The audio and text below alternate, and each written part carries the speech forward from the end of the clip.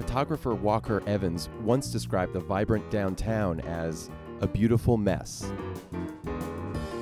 This messiness is still part of the magic of a downtown, an antidote to the sterility of strip center and shopping mall landscapes.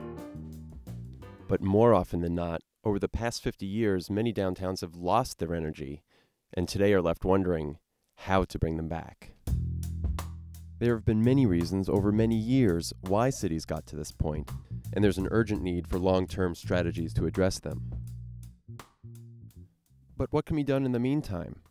While implementing large-scale solutions can be all-consuming, the immediate value of collective, smaller-scale efforts should not be underestimated. By listening to what makes downtown memorable for people and what kinds of things they want to see when they're there, we can get some good direction for tactical strategies that can be put in place quickly.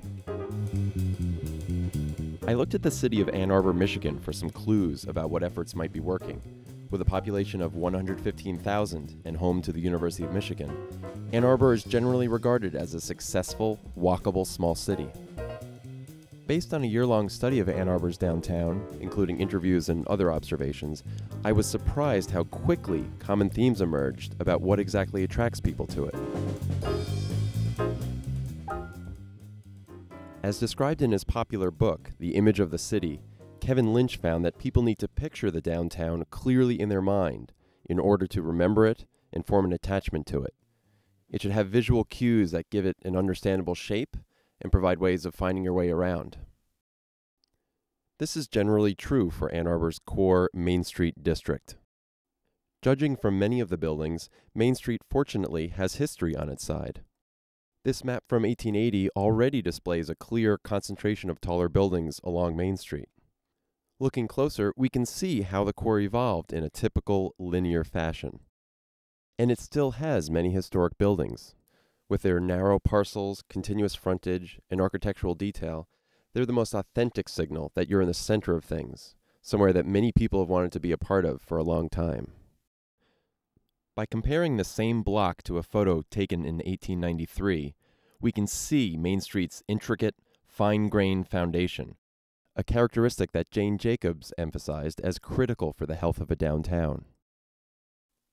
With one exception, here at the southern end of the core, I think it's important to note that what you don't see is critical as well, namely surface parking lots. At one point in time, many well-intentioned downtowns were convinced that trading old buildings for parking areas would help their businesses.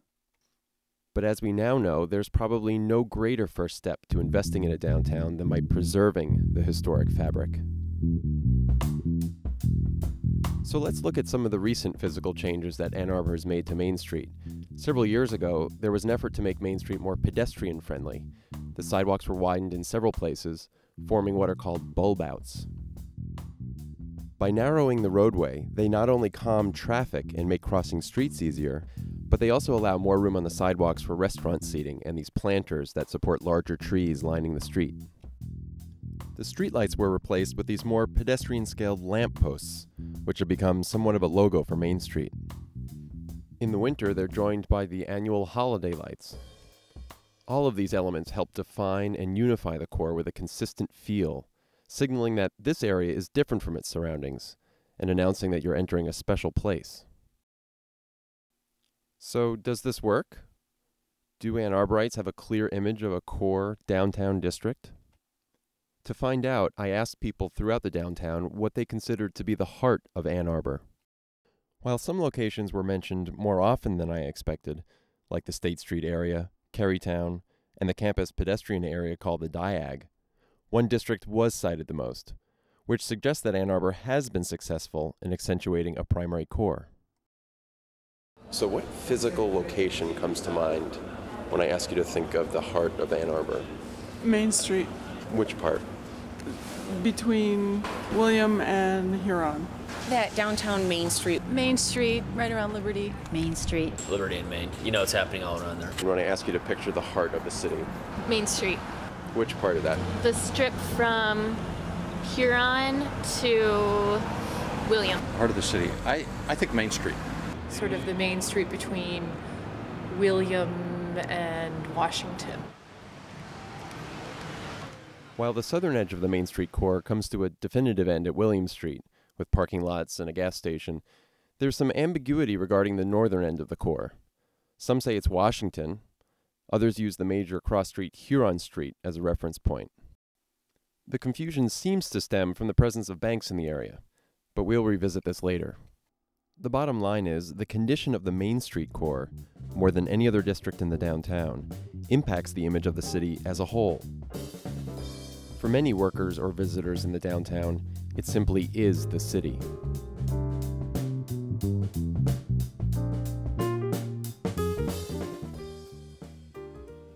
So, once they're in the core, how do people decide where to go? What do they like to see? In answering the question of where the heart of Ann Arbor is, in addition to using street names, some people also describe the area according to what they visit there. I think this gives us a good start as to what's special to them about the area and what the crucial ingredients are in these blocks. I love Main Street with the restaurants and so forth. Sidewalk cafes, and they've got tables out there. All the stores, restaurants, and stuff down there. Coffee shops, that type of thing. The restaurants down Palio, Real Seafood, that area.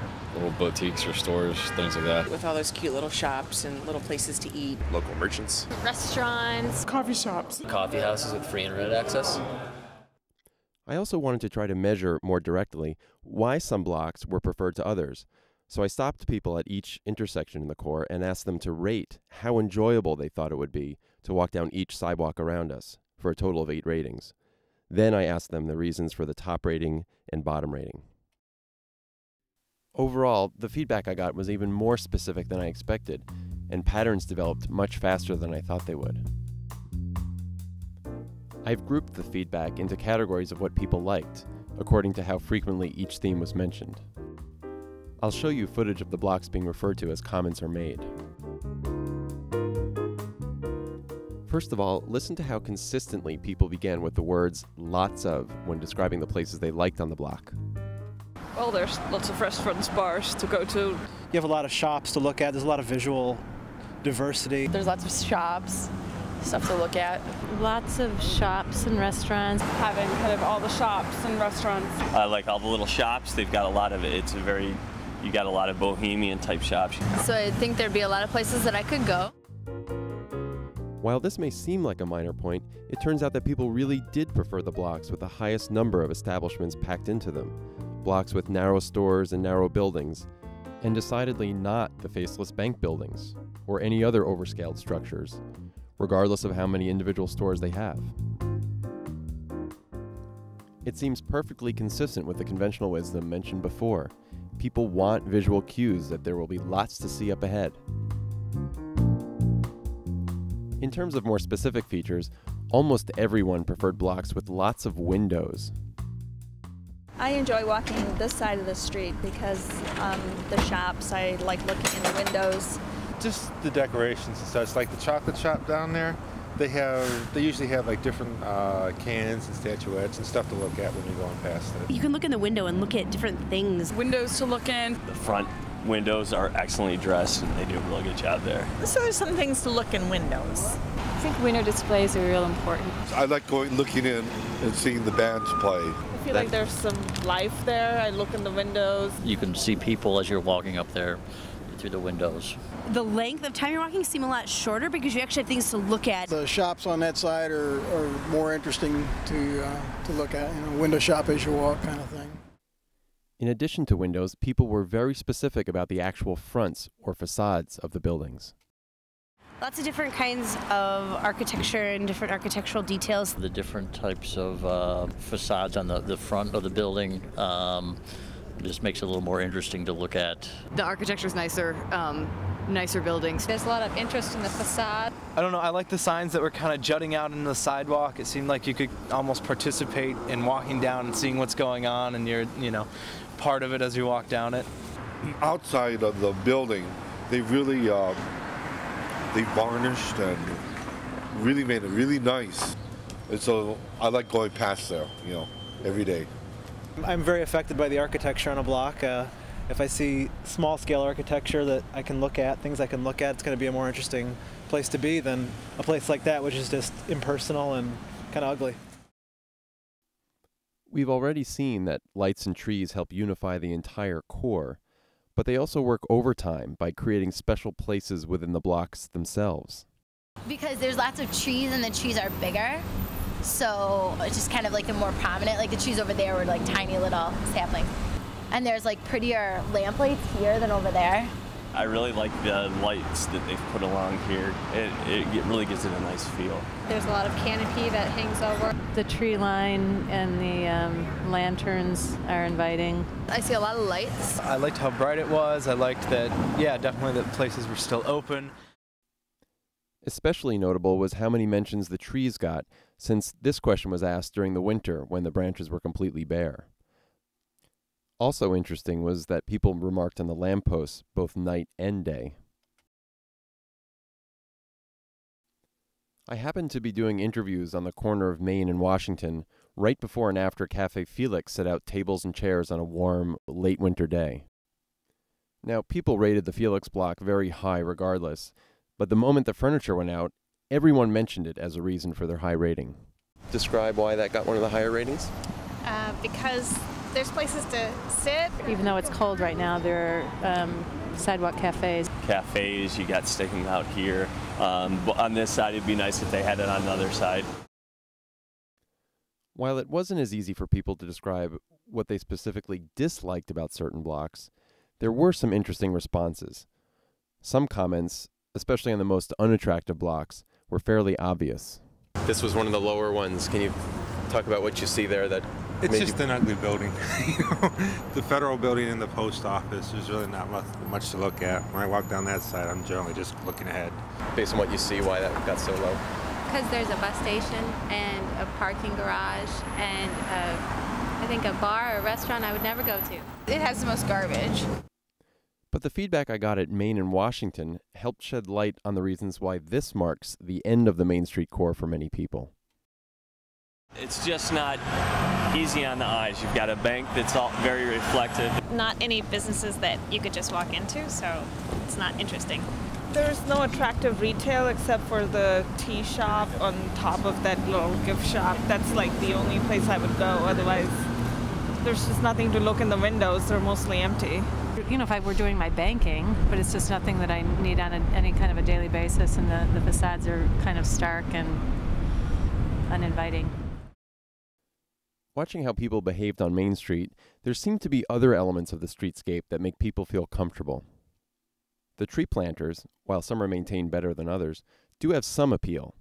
Kids really like them. And so do pets. And even some adults use them. But they appear to serve more of a transitory purpose, to tie your shoes or finish a quick call, but not to relax. Nicely dressed people tend to use them very selectively, as a footrest or maybe a place to set down a briefcase. And I have yet to see a senior citizen use one.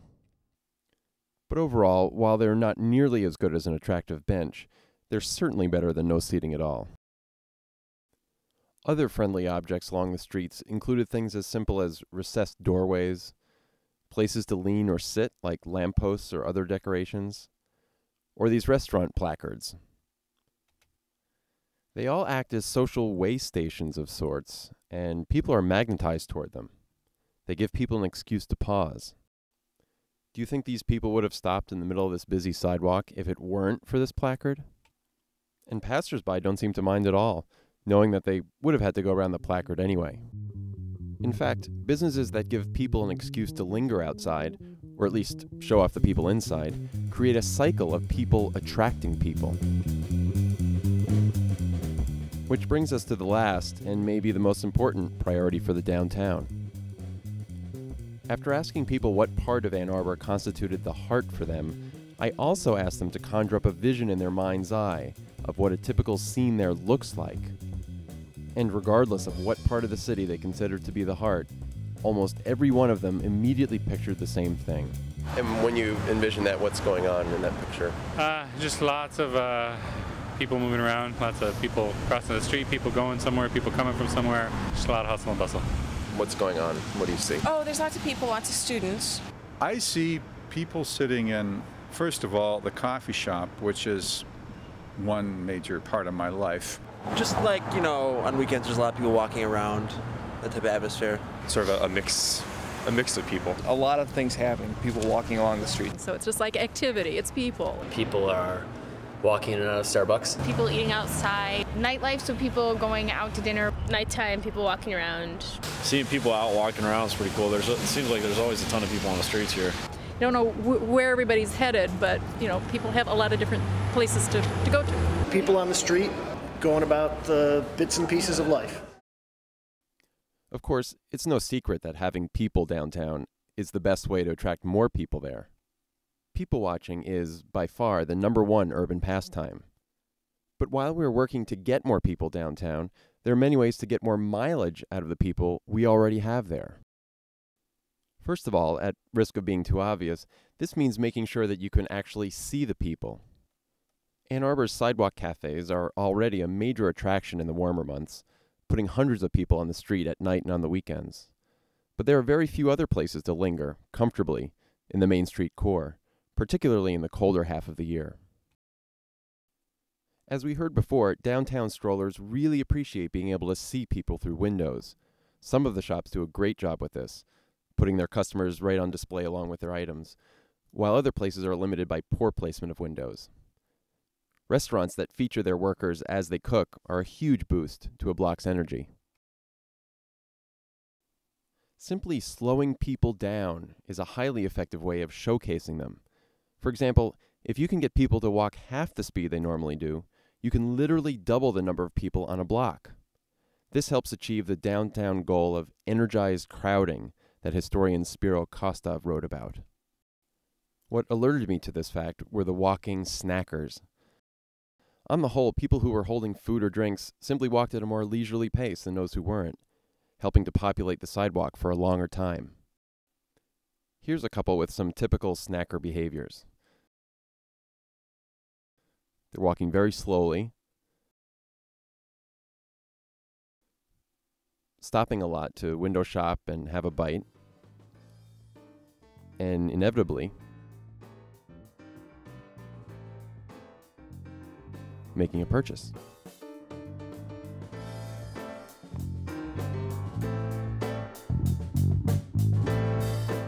Sometimes described as the living room of a city, the downtown needs a lot of attention to keep it welcoming. We've seen some of Ann Arbor's successes in creating a vibrant city center.